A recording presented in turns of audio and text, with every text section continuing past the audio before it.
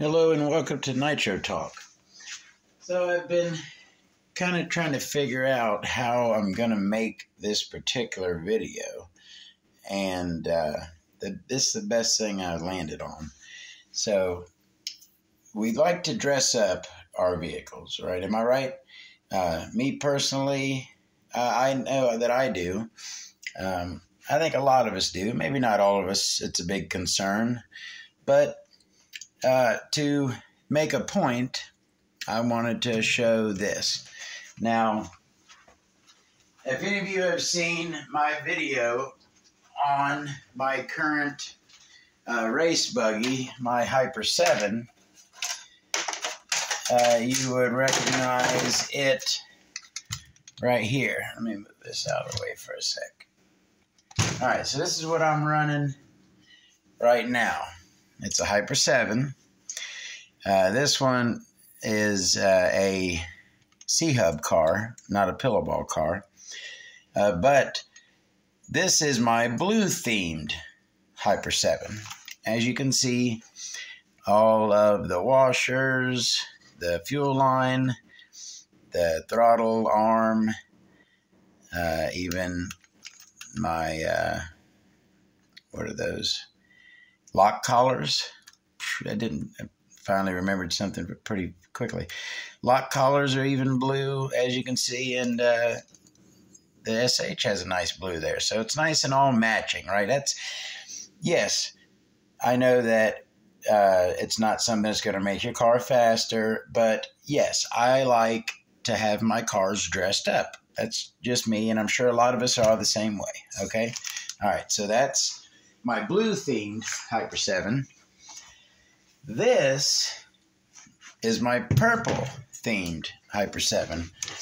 And as you can see, basically all the things that were blue on the other one. Yes, I know that that's red, but this thing I think I went to try to switch it, and it's on there pretty good, and I didn't want to. Servo is working great, so I don't really want to mess with it. So anyway, and the red's kind of close to purple. Cut me some slack. Purple fuel filter, purple line, purple, right? Purple hubs on the wheels. So anyways, purple theme, blue theme. That's what I have my vehicles set up. The reason why this one, the way I kind of do with my Hyper 7s, and again, this is a pillow ball car. I've been running Hyper 7s for years, and the way it has basically been working out for the past few years is I'll have like a main one that I will run most of the time, and I'll have a backup, right? And then when my main one gets to a point where this one is, where it's starting to get loose, everything has, starting to get a little bit of slop here and there. The drive shafts get a little bit of play. This one's probably been ran for like a year and a half, and it is tired. It is ready for a rebuild.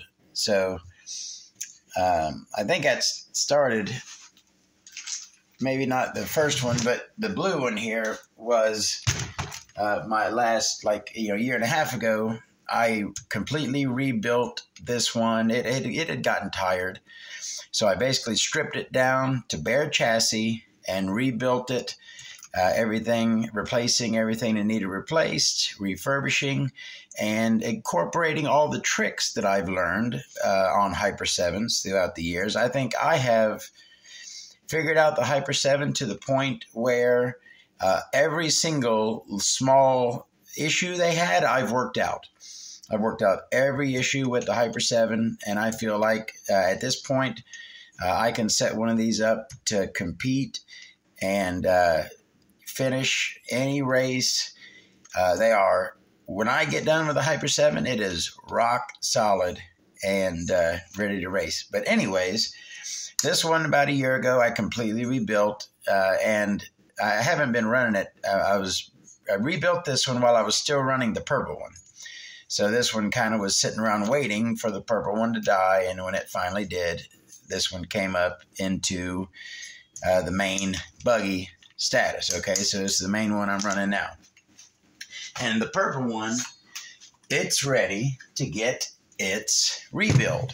And yeah, I do I always do one pillow ball, one C-hub. I know that they have different driving characteristics, but I kind of have them set up to where they drive very similar.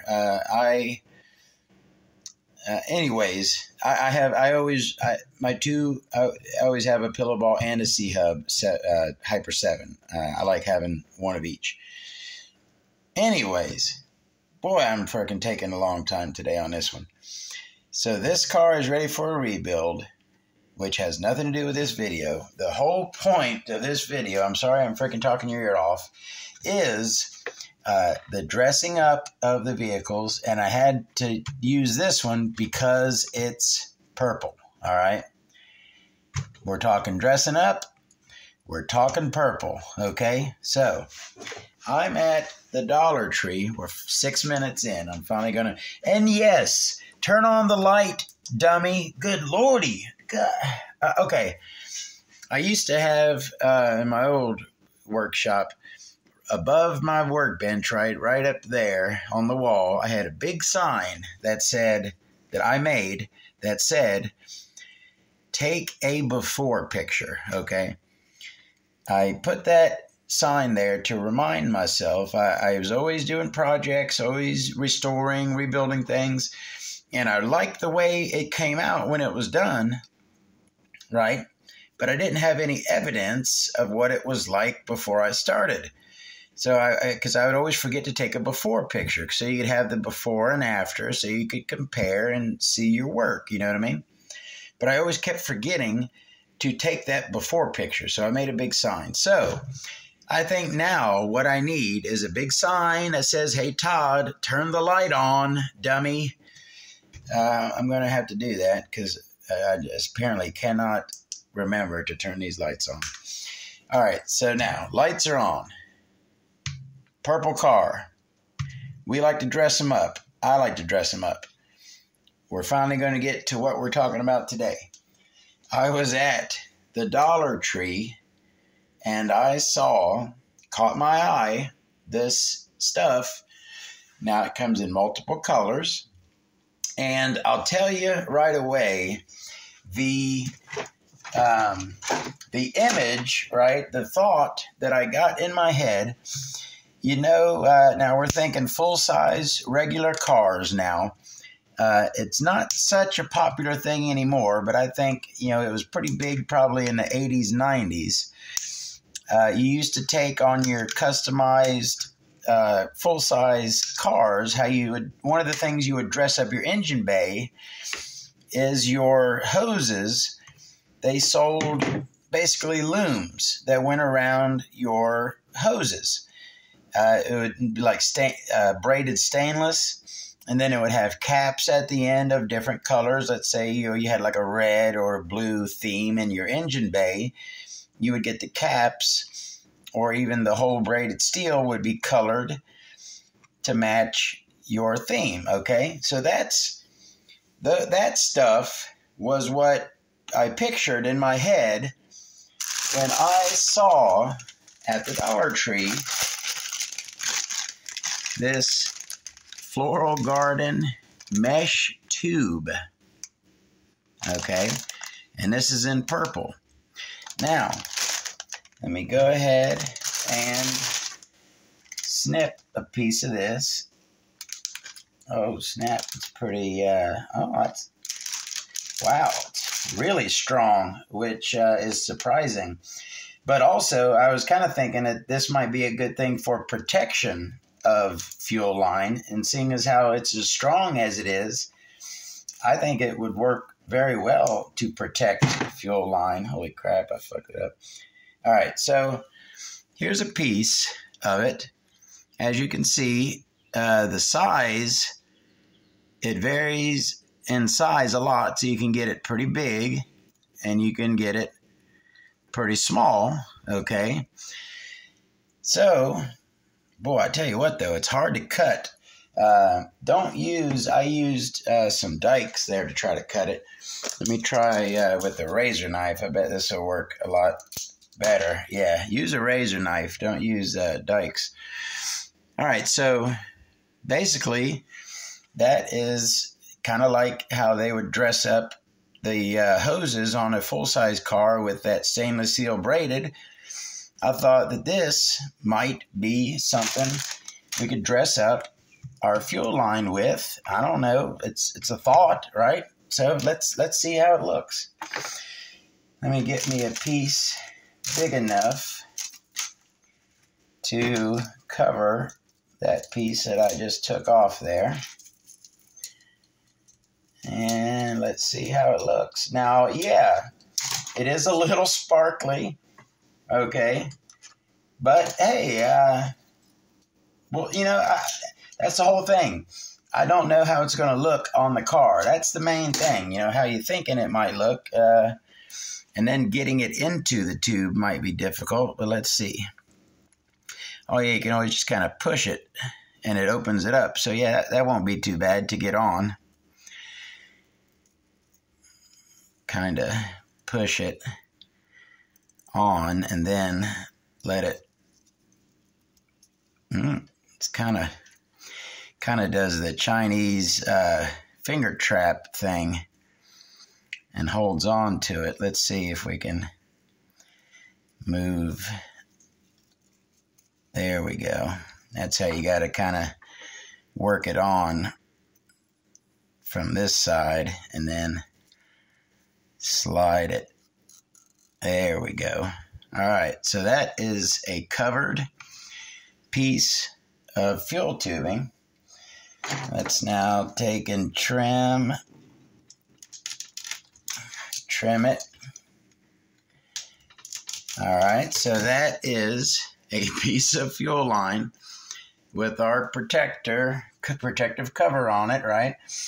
And you could put the ends, I'm thinking maybe throw a zip tie around the ends so it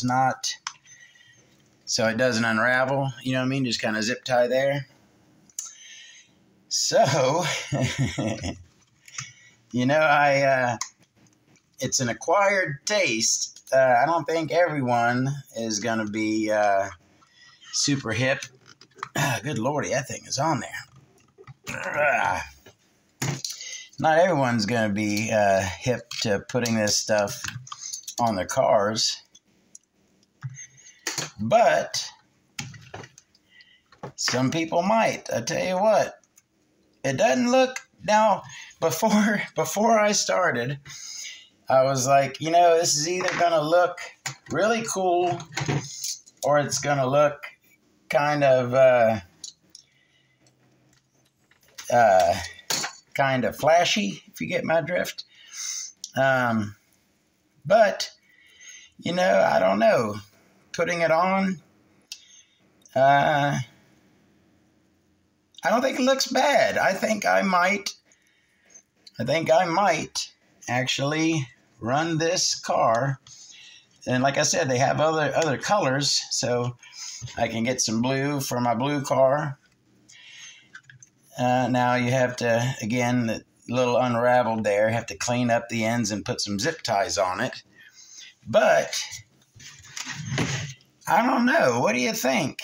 Is it a little... Now, the protection thing, when you have ones that are running right by your throttle linkage, it is pretty strong stuff. So I think it would help to give some protection if you have a line that was running on top of or below your throttle linkage and it, you know, it's kind of close and it's rubbing. It might help with that. So, you know, hey, I think it kind of looks cool. I might clean up, like I said, put some zip ties on it, make sure it's nice and tight all the way around. And, of course, you got to put the engine and pipe on there to where, you know, it'll be how it's going to look. But, you know, I think it came out okay. You get a whole bunch of it for $1. You get plenty of it. I tell you what, I don't mind it. I think it looks kind of cool on there. Plus, with the added protection, I think it's kind of a win. I don't know. I know that some people are going to be like, "Holy crap, that looks so gaudy." But I don't know. What do you think? I'd love to hear your opinion on the Dollar Tree mesh tube in purple as a fuel line dress up / protector. What do you think? I'd love to hear from you. See you next time. Hey, like and subscribe, good darn it. I think I deserve it for doing this. Take her easy.